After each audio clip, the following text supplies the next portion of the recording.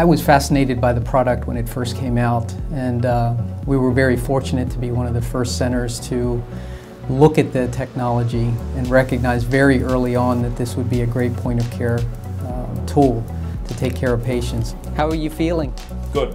It's pocket-sized, it's highly portable, battery life is really great. We use it really predominantly at the point of care for patients, bedside, making management decisions, quick decisions that need to be leveraged in patients that have very serious heart conditions.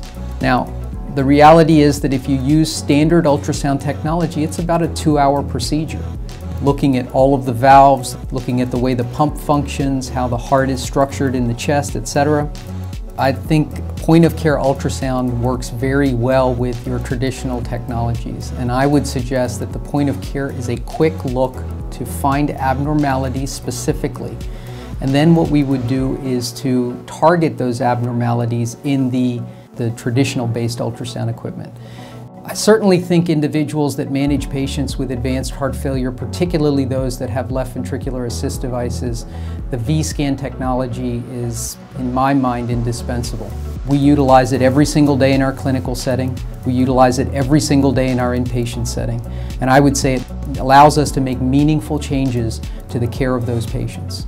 My belief is that this is going to revolutionize the way that we take care of patients.